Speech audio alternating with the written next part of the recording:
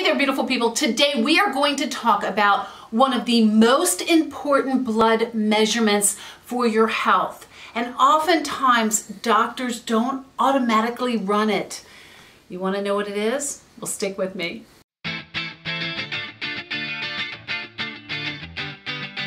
Oh, hey there, this is Lindy Ford, registered dietitian, clinical and licensed nutritionist, and nutrition detective. Please like this video if you do, and also hit that bell and it will let you know when new videos come out. And also I have a newsletter that I publish quarterly, and that's going to be coming out really soon, and there is going to be information in the description box down there on how you can sign up. We are all about being on a mission at this channel. Our mission is to reveal the truth about health and nutrition that leads you to greater freedom. It's all about freedom on this channel. And the thing that I'm going to talk about today will give you amazing amount of freedom. And that is a blood measurement called the A1C. What it is, it's glycated hemoglobin. Hemoglobin is a protein in the blood that carries oxygen.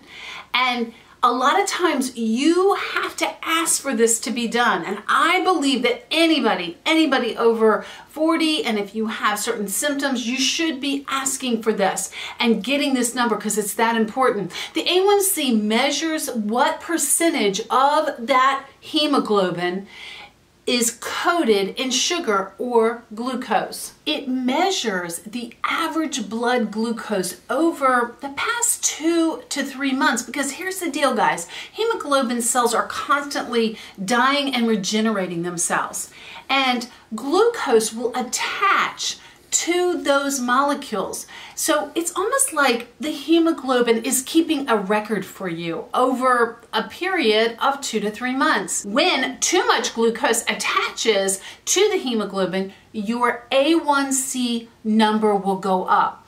But let's say that your blood sugar was very, very high last month, and it's pretty normal this month. Well, the hemoglobin still keeps a record. It keeps a record of how good your glucose control is, and it is very, very accurate. It is really more accurate than your fasting glucose that you would get in like a comprehensive metabolic panel, your fingers pricks, or even your urine test. It's more accurate than that because it tells you really how you're doing over a long period of time. Blood sugar can vary wildly depending on the time of day, depending on your hormonal levels, or even your activity levels.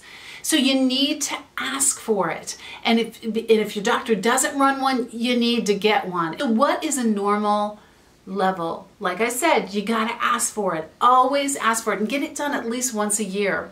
But a normal and conventional levels is considered 5.6% or under. I actually like my patients to be at 5.5 and under. 5.7 to 6.4 is a big, huge red flag. This is a time when you can reverse all of this and go in the opposite direction. I am going to post a couple videos below, insulin resistance and all kinds of things that will help you to reverse that number. It is absolutely crucial that you do that. And anything above 6.5% is considered diabetes. When you have a high A1C, if you even are in the pre-diabetic range, that's dangerous, and you need to back that ugly train up. And like I said, I'm going to link those videos below. Please, please watch those videos and get yourself out of that danger zone. You also increase, when your A1C is high, you increase your risk of cardiovascular disease, kidney disease, nerve damage, slow wound and infection healing. So many metabolic issues happen in your body when your A1C is high. I have a patient named Pat who came to me just a few months ago, and she had just been diagnosed with diabetes at 6.5.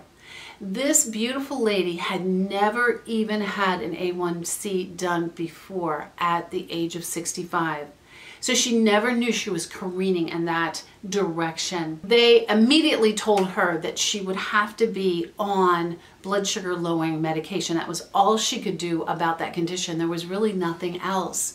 Well, that is false if anyone ever tells you that. Yes, when you haven't gone too far to the dark side, it is actually reversible in some instances. And in hers, thank goodness it was, because she started working with me. She changed her diet. She was taking blood sugar lowering supplements. I'm going to actually link one below that I use in my practice. It's called, I didn't bring it here today, but it's called blood sugar support. And I'm telling you that blood sugar supplement, and you have to pair that with diet, works amazingly well. I'll link that below. But I'm going to tell you something, just by her lifestyle choices, the changes in her diet, all the good things that she was doing, and it wasn't just one thing or even two things, she went down to a 5.4 within 3 months. It was amazing. Not only is she not diabetic, but she's not pre-diabetic anymore, and that can happen to you as well. So anyway, I just wanted to inform you what the A1C was, how important it was, that you need to have that run, and you need to take it very seriously, because it sets you up for trouble down the road, and it is a big indicator of how healthy you are. Thank you for being here, and please join me in the next video.